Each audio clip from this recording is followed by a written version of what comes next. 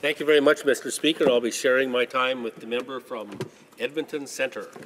It's a great privilege for me to stand today to speak about Bill C-44, the Protection of Canada from Terrorists Act. As we have heard in these debates, this bill includes amendments to the CSIS Act and technical amendments to the Strengthening Canadian Citizenship Act. My remarks today will focus on the amendments to the CSIS Act and why we must take steps to give this vital agency the tools it needs to conduct investigations outside of Canada related to threats to the security of Canada itself. First, I would like to speak to the global terrorist threat, its impact here at home, and steps Canada is taking to address that threat. Acts of terror and murder have been carried out across the globe by extremist groups who have no regard for the lives of innocent people.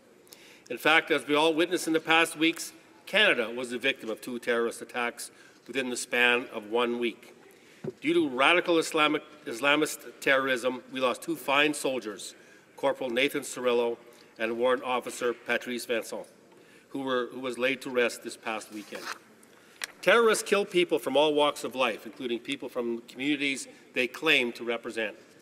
Significant work has been done over the last decade, and particularly since September 11, 2001, to counter terrorist activities. Canada has been a leader in global counterterrorism efforts.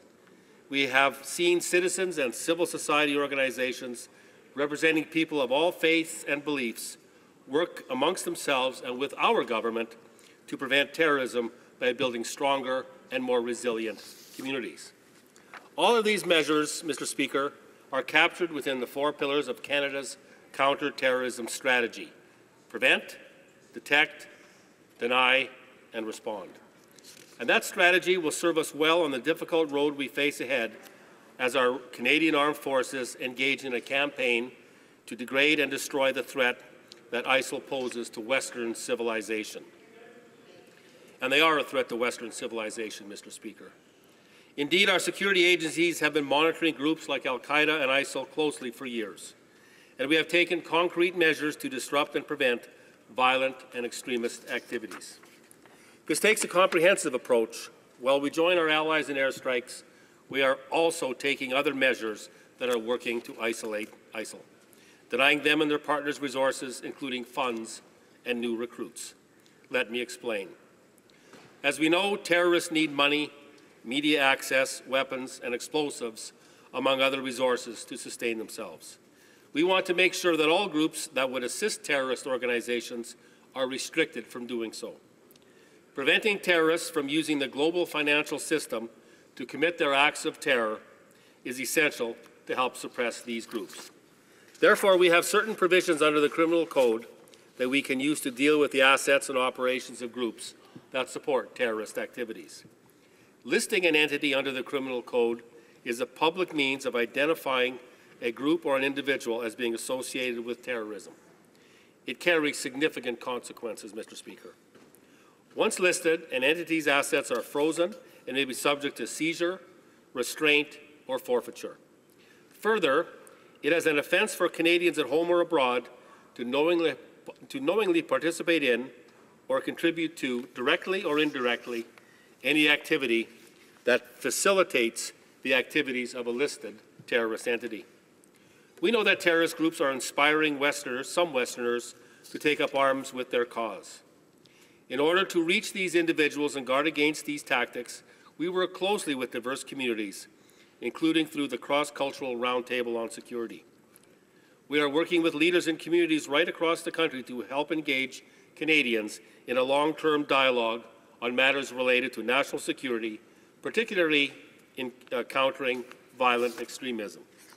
Through the Roundtable, Mr. Speaker, we have reached out to hundreds of respected cultural and religious leaders who have their finger on the pulse of their communities. These leaders have been integral in helping law enforcement and security agencies to address threats and identify the best ways to reach individuals who may be leaning towards violent behavior and redirect them from pathways of radicalization leading to violence. However, the rapid changes in technology, Mr. Speaker, the ease of communications and mobility of terrorist travelers have created new and complex challenges for Canada and all of our allies as we work to keep our citizens safe. Like other countries, despite everyone's best efforts, A small but significant number of individuals have left Canada to join terrorist groups in the Middle East. Denying ISIL its new recruits also means using Canadian law to crack down on these so-called extremist travelers. We brought forward the Combating Terrorism Act to make it an offence to leave Canada to take part in terrorist acts. We have laws in place to revoke the passports of Canadians who travel abroad to join extremist groups. Both the Prime Minister and the Minister of Public Safety and Emergency Preparedness have stated clearly that our government will continue to look at ways to help our national security agencies to investigate and track the activities of terrorists at our borders and beyond.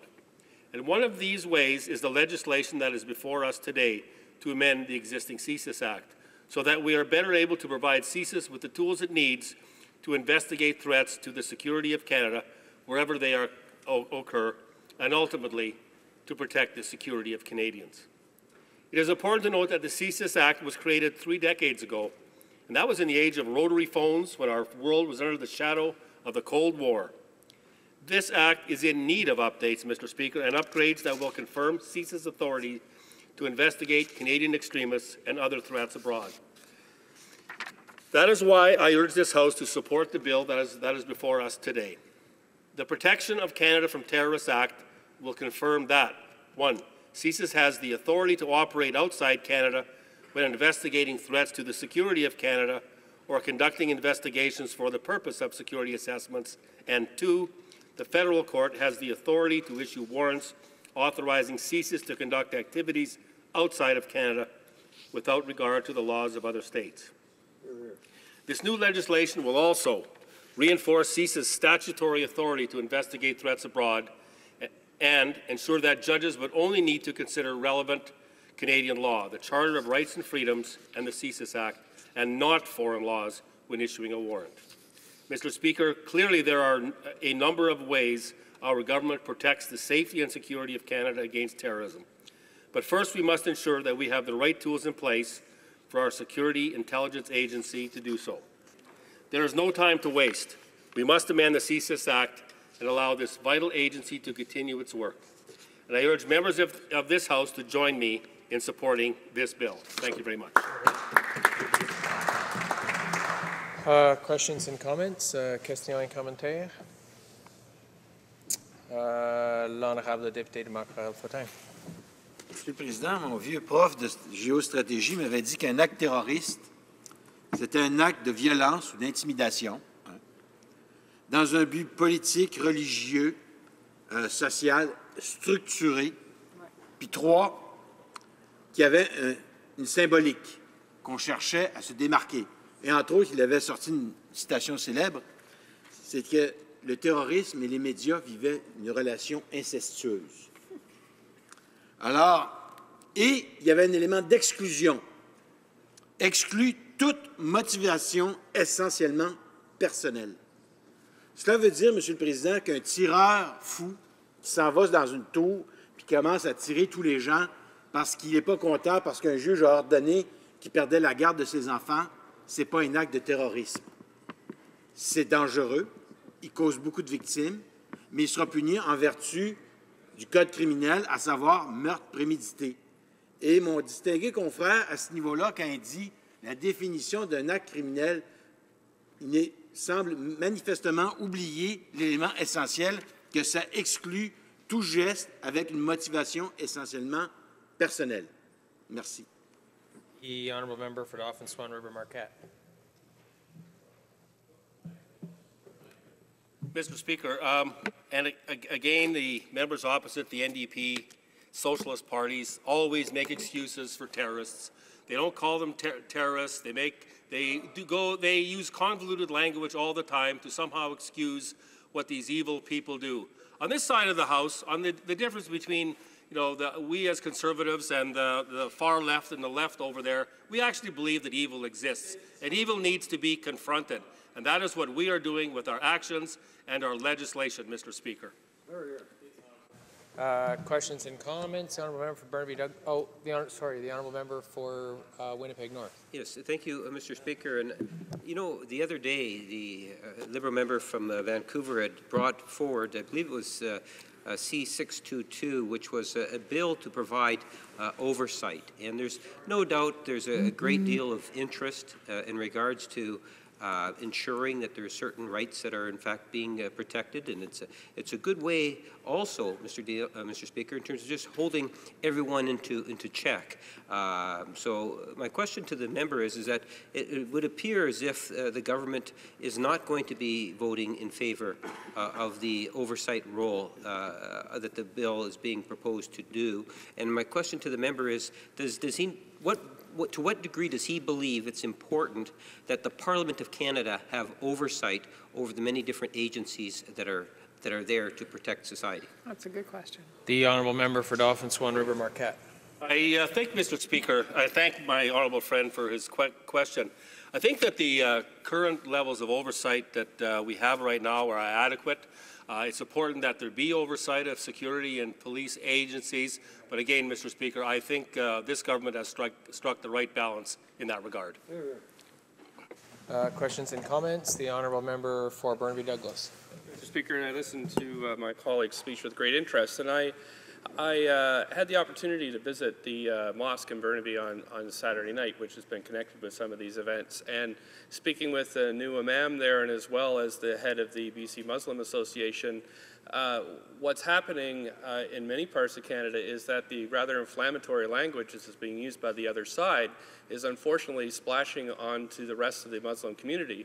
So I'm wondering if the member might care to comment on that and perhaps apologize for some of his inflammatory remarks. Thank you, Mr. Speaker.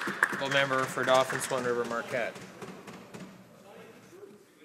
We applaud the members of all, the leaders and members of all religious communities who are confronting these kinds of activities.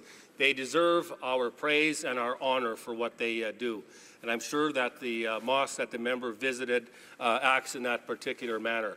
However, Mr. Speaker, it is very important that we do everything we can to ensure that radicalization does not occur. And again, I want to thank the cultural and religious communities in this country for stepping up to the plate and doing what needs to be done in this regard.